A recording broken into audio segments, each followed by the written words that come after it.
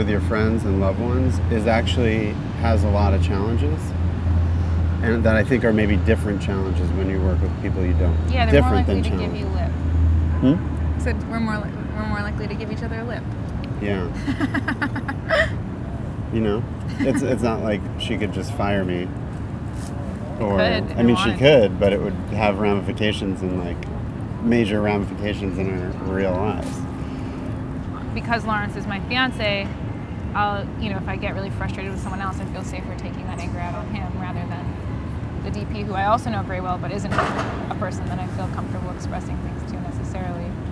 So there are challenges that you face, but then I also think that not the quality of the work, not quality in a good or bad sense, but the actual like texture or like substance of the work, I think is in this film, because we all knew each other well, is different. Yeah, I think that this film couldn't have been made with strangers.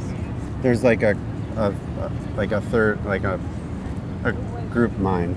There was like a small group mind in the film that's like an ESP, like so that everybody understands the aesthetic or style that Sophia was going for, because we know the movies she likes. We talk to her every day. Like, we know her speech patterns.